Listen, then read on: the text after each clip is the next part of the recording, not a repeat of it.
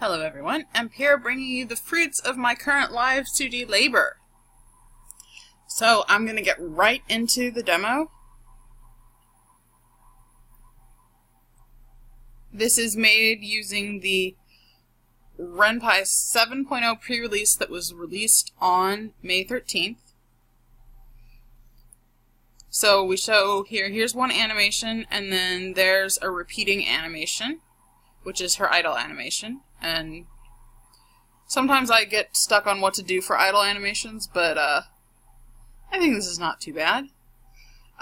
If you consider that the only thing I was able to animate is the face, then I think this looks pretty good. Obviously it could be better if I was able to animate more, but it's what is done well, I think.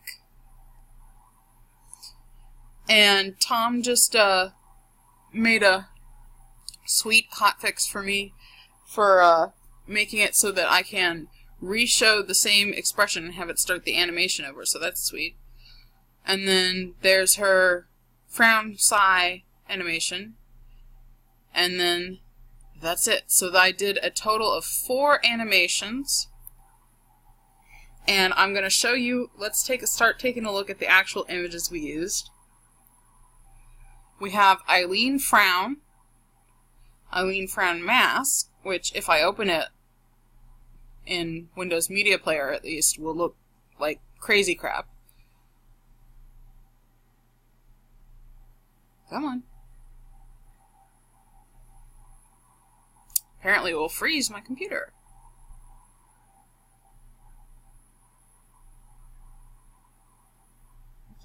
Okay, see, yeah, it looks really weird on Windows Media Player, but I promise you it's an actual good, honest-to-goodness mask.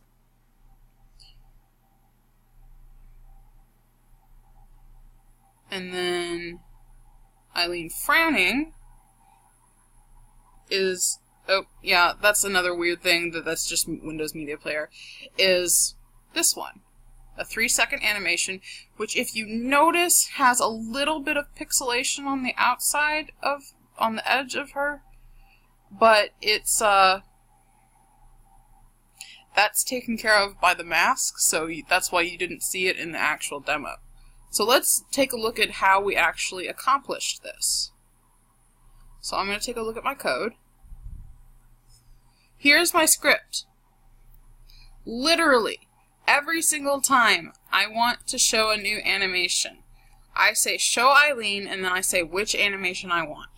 And that is it. And it is automatically going and becoming my idle animation in the meantime. And you do have to do a bit of setup for that, but this is great for ease of use once you've set it up. It's just like amazing. So let's take a look at how I set it up. I did an images.rpy file where I made Eileen idle, which I didn't actually use in the script, but I made it just in case I needed it. Where I have a movie. Let's look up movie sprites.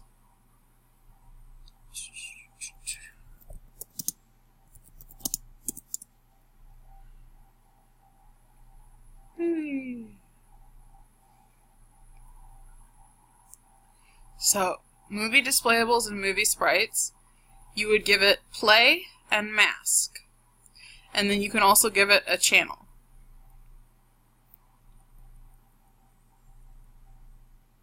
And then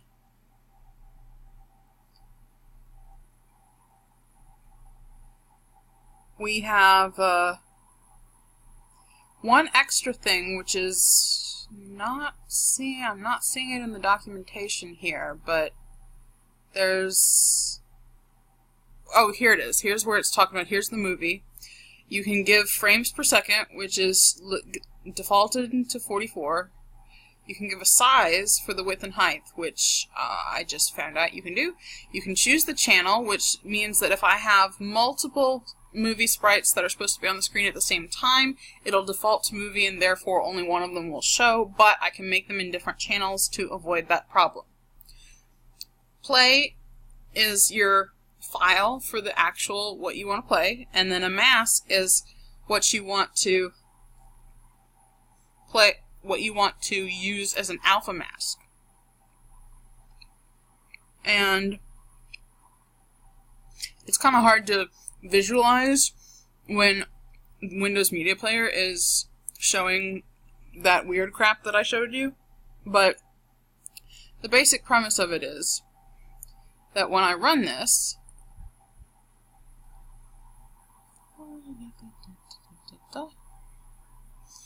what's happening is this part of Eileen right here, in the mask at least, is white, and the whole background is black, and therefore it's kind of like layer masking in an image editing program, whereby if the mask is black, it cuts it off and becomes transparent. If the mask is white, then it allows whatever was beneath there to come through. So that's what it is.